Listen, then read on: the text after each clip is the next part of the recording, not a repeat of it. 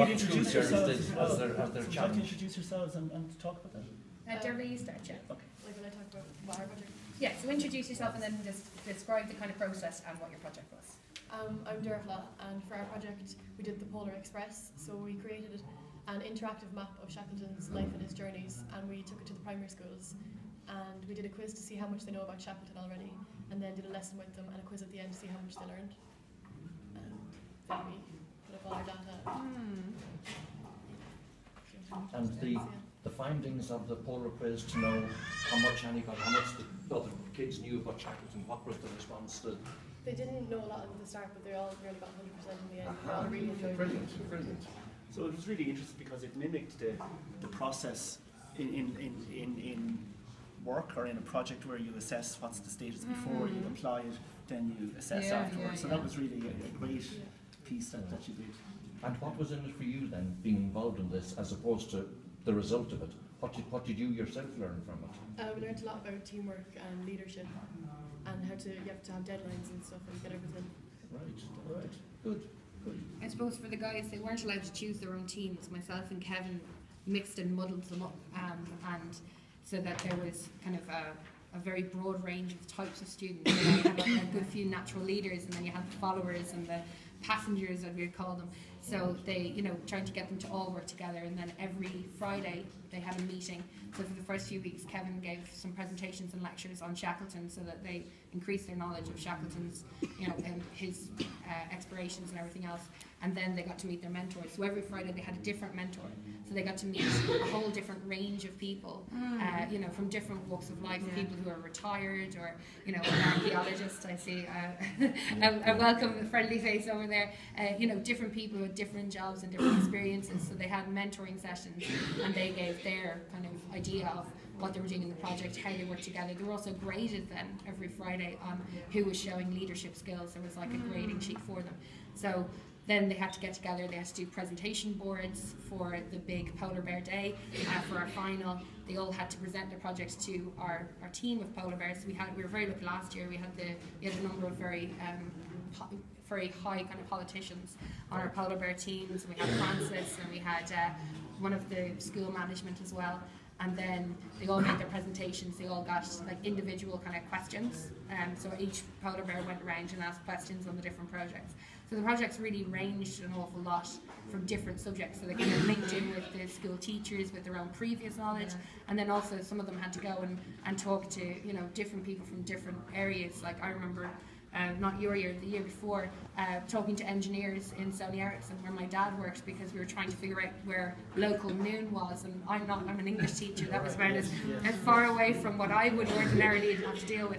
So I rang Daddy, when all else fails, ring Daddy. And I was like, I need an engineer, and I need one now. So we had the whole engineering department of Sony Ericsson in Colmskee working on a project for Shackleton. So it really got them all to tie in, like with so many different types of people, and then the presentation skills, doing up their PowerPoint and all those things that they're going to have to use, no matter what job they end up in, really, in reality, working with people that maybe you've never spoken to before, different types of people with different interests and different, creativity ideas. So, I mean, it would be amazing to have the opportunity to link with, I've done links with schools before in kind of England with letter writing for English and stuff, but to have like, a WhatsApp group going with a group in Norway where you're able to, give them kind of deliverables and you say, okay, well, by Friday will you have this done and we'll have this done on our end, and even for a school in Norway, the language idea as well, we don't learn Norwegian, but I'm sure they'll pick up a word or two along the way.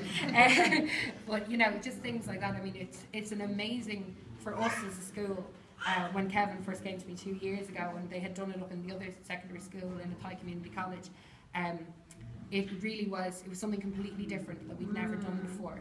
They do lots of different types of projects, but this was the first one that concentrated purely on project management and on leadership skills and teamwork, and to have such an amazing, like I'm not from Thai originally, so I knew the name of Shackleton, but I didn't know much about kind of, him as a hero or as a major Irish personality. So for the students to kind of engage with that, with their local history, and you know, with such an amazing historical figure. I know I came down for the unveiling of the Shackleton statue, and you know, it was such a good day for the town. It really was an amazing day for the town to see people from all walks of life, just to celebrate someone who was from the local area, and you know, and the same thing then for the students to be able to bring that into the classroom and to be able to bring Shackleton into it, and to see how, you know, all those things that he came across, and all the problems he faced, and all the issues that he had are things that on a smaller scale that they can figure out and go through themselves, and can show those same qualities that he had.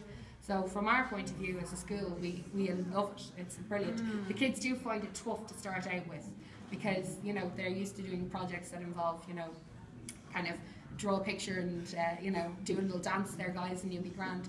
So when it comes to have to, you know, really kind of concentrate and to talk to other people, adults who aren't their teachers, you know, they can be quite shy and daunted, but by the end of it you can see a massive change in them and in how confident they are, you know, to have a discussion with someone, even just to, you know, come away from religion class and come talk to an ambassador for an hour, you know, things like that. You know, it's a major thing for a 16-year-old student. So yeah, we adore it. So hopefully we'll keep going. Kevin still wants to work with me, so we can't be doing too much wrong. Thanks. Let's hear from. Yeah, would you like to introduce yourself and tell us a little bit about it? My name's Adrian, and I think one of the main reasons why our group was really successful is because we had the option to alter or change the topic that we were given.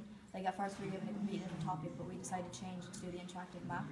And not many other groups decided to change their idea, they just kind of stuck with what the mentor gave them. But when we told our mentor that we had an idea of changing it, he was really impressed with us, because nobody else was really thinking outside the box. And Miss helped us with our ideas as well. She was like, what about an interactive map or something? And we all really liked it. Like, we thought it was a great idea, especially for the primary school students. Like, it didn't just benefit them, it benefited us as well, because we learned so much about Shackleton. Like, I didn't know much about him, to be honest. Like, I didn't really hear of him, but then when we did the project we learned so much, and it was a really good experience, because we got to work with like people we never really talked to in our year. And the mentors were great as well. Like, having a different one every week was really good, because we got opinions from different kinds of people of where we had to like work better, and like how our group should work together and so. Well done, well done. And I think what Evelyn said there was there's no hard rules in it, so it's the skills like negotiation and prioritisation. So this group negotiated with our mentor that we don't want to do what we were asked to do, but we will do this. And then, you know, this is how we'll do it, and the mentor accepted that as a, you know, so I think that's really that was really good. So Well I think done, that's the piece about the Shackleton Challenge. Yes. And well done, Kevin. Yeah, I second that. Yes, I see Margaret has arrived here as well. Oh, hi, Margaret. How are you? So that's great. So that's Absolutely, thank you so much. Yeah, maybe I can, you know, Shackleton in Norway, he's not the national hero in Norway because he was Irish and British. But you know, we could, you know, I could think about it to connect with one of the Norwegian polar explorers like Amundsen, who had a very good relationship to Shackleton, huh? Yes. And they could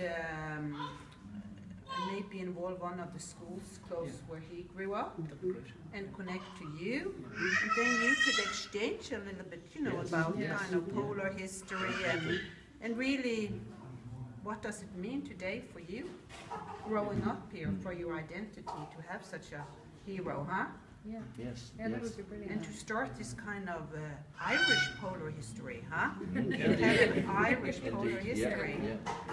Yeah. Because maybe young people today, they, you know, you don't think about it. No, we it's don't very- think about it, all of us. It's huh? very abstract for them, you know. Yeah. They just think they can get on a plane and fly anywhere they want to go. They don't really kind of figure the struggles at all. But I think we all need to kind of, I think we all think about